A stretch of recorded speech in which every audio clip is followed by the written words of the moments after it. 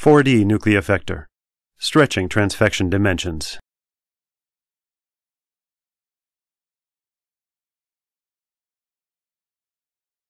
The first step is to initialize the 4D Nucleofector and to define or select a nucleofection experiment.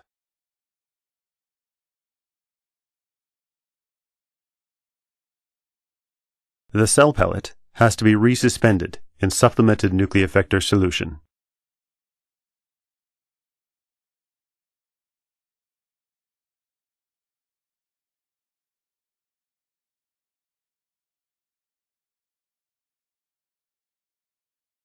In the next step, the cell suspension is added to nucleocuvettes containing the substrate. This leads to sufficient mixing of the substrate and the cells.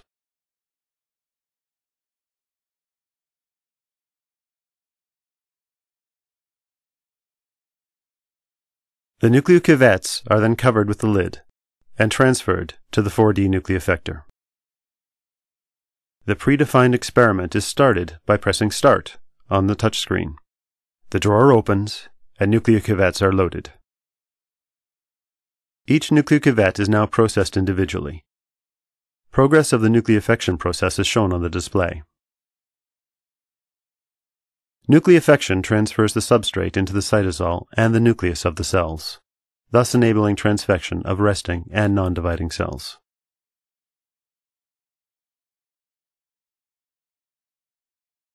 As soon as the nucleocuvettes have been processed, the retainer opens automatically.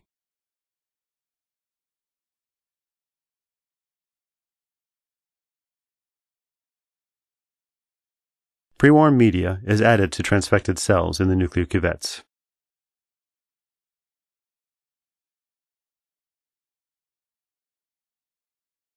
The cells are then transferred to pre-warm cell culture plates and placed in an incubator.